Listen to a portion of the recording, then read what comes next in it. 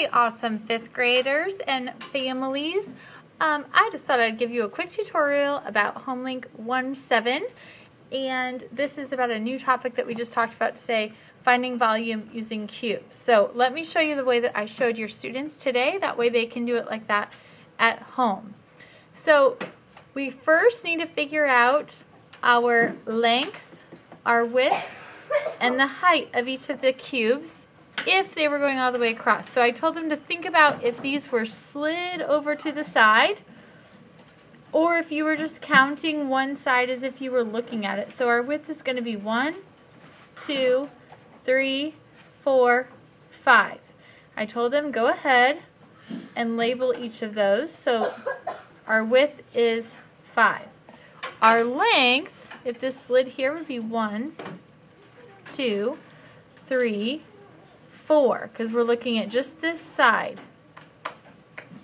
So there's our length. And then our height, they made it kind of easy for us in the corner, would be 1, 2, 3, 4, 5, 6, 7. So our height is 7.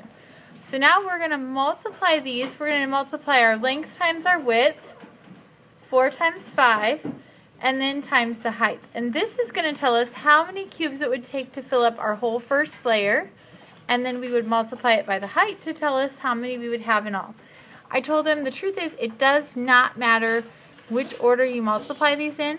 So we're going to do whatever's easiest. For me, I'm going to do 4 times 5 is 20. 20 times 7, I know I can do 2 times 7 is 14. Got my 0. 140. So that means it took 140 cubes to fill this prism, which also means that the volume is 140 cubic units. I hope that helps. As always, have students do their very best for 15 to 20 minutes, and then if they still are having trouble, just call it a night and we will work on it tomorrow. So thanks so much for all you do for your kids. Have an awesome night.